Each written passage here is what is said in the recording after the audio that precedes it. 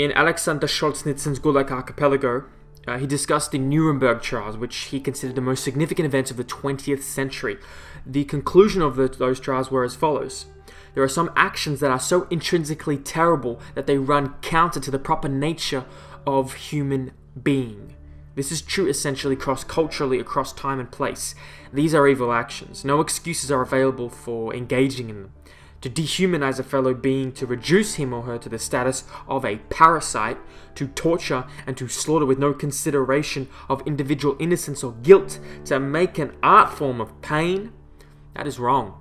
And that is the deepest roots of evil.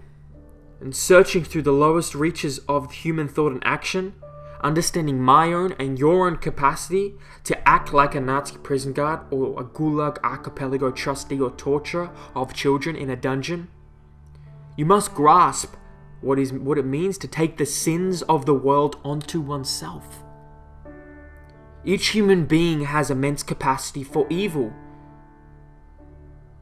I will keep echoing this time and time again. Sit back and think. It's going to be very confronting. But just let's sit back and think. And feel. It's not just think, it's feel. Because it could have been any one of us, a Nazi prison guard. I would never do something like that. What the hell are you talking about? Do you think they just woke up one day and just started torturing people? No, that's not what happened. Most of the time.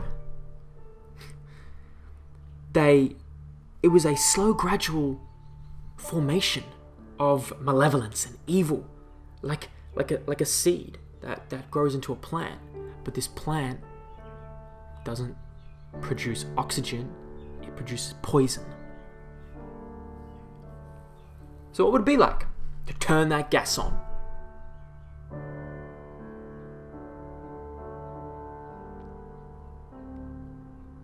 And watch all those people die. What would it be like to torture a child? What would it... See, it's tough because, you know, I'm trying to think about it here, but then I'm trying to describe it. And when you describe something, then you feel it. And you can see even now, it's like... I think movies have glorified violence, and they've desensitized us to violence and torture and pain and suffering. In some ways, but the act of evil is ever more stark and painful and present. And what does torture mean?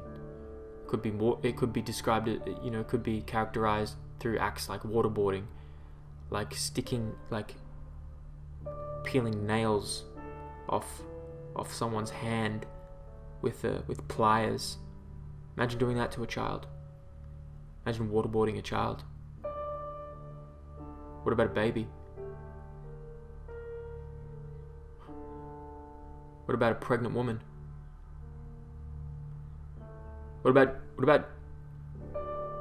driving a knife through a pregnant woman's belly? You don't think that happened? You don't think that's happened? You don't think that's happening somewhere right now? 7 billion people. You don't think that's happened today? You'd be naive to think that. If we can learn what it's like to feel and visualize and think about the immense capacity for evil that we all have, I feel we can then understand it a lot better. And we can become better as people. That's why I do this.